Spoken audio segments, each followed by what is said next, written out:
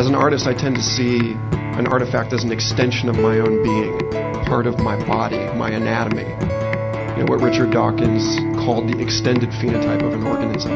So I want to put forward an idea that I just recently picked up from William Irwin Thompson, which is the likely movement into an emphasis on the ego in service of a greater collaboration.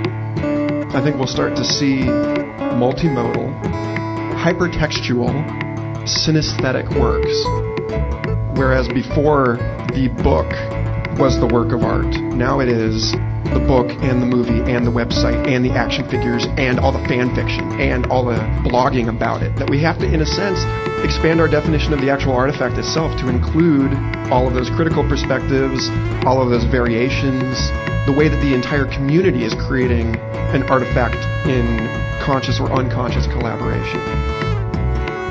In ancient China, you got layer after layer after layer of commentary on texts like the I Ching or the Art of War. And no Chinese person would even consider reading the text without the commentary. It would be an amputation. There are ways that we can draw a line for the sake of convenience, but it's understood as arbitrary. And so really once you get going, there's no place where it becomes immediately obvious that you should stop and say the art ends here.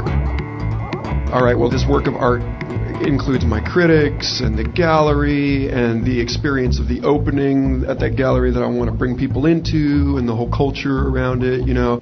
But it keeps going, and suddenly the way that I communicate to my family, the way that I relate to my own body becomes a part of that artwork, and suddenly every little artifact that I've created is actually part of the corpus, the entire work of art.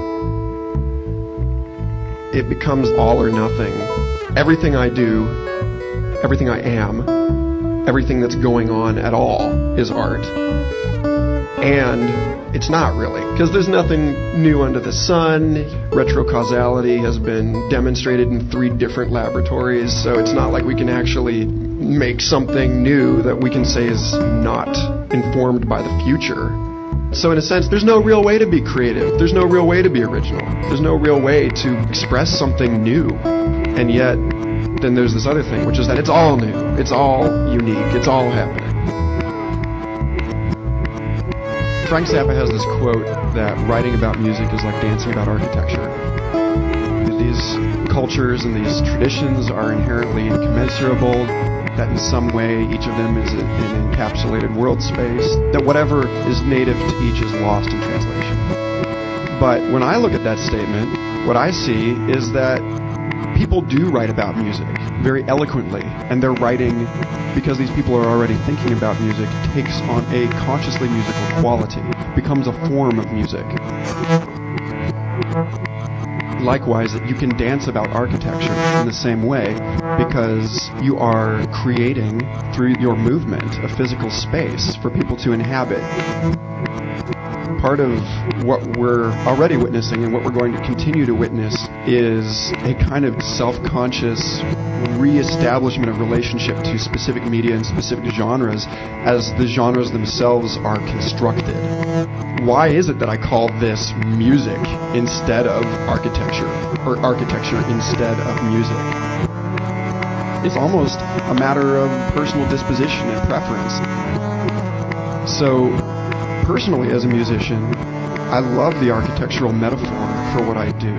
I love to think about creating a space for people to inhabit, to make the concert a temple, to extend that metaphor in every possible way, up to that whole Jungian thing where the dream house is your own mind, and actually, you know, that we have this very intimate relationship with the context that is expressing itself.